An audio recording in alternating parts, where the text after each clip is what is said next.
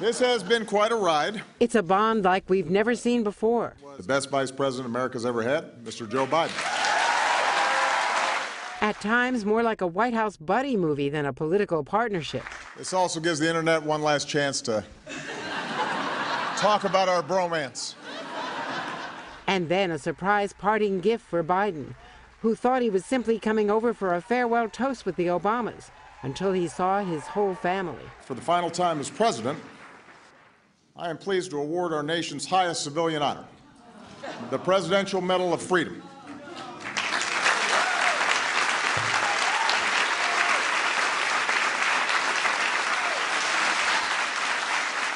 I don't deserve this, but I know it came from the president's heart.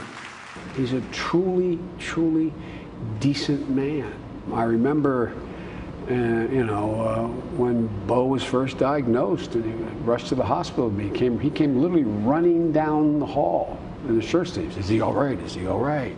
After 8 years, the Bidens and Obamas forging a friendship so close they consider themselves family. My family is so proud to call ourselves honorary Bidens. In their darkest hour, the Bidens asking the president to give the eulogy for their son, Bo.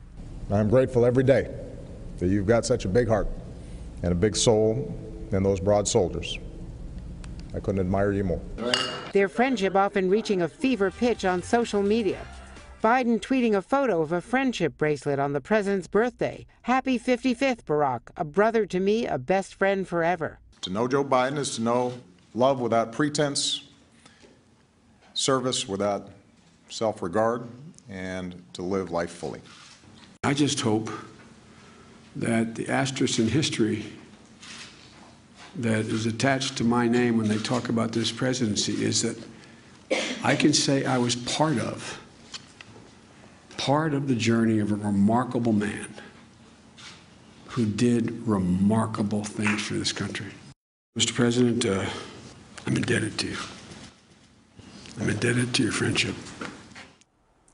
After nearly 50 years in public service, Joe Biden tells me he has no regrets about his decision not to run for president again. It was the best thing for his family at the time, and that he has plans for an active life after the White House. There's the cancer moonshot, there's teaching, establishing a foreign policy institute, and who knows what else for a man who seems forever young.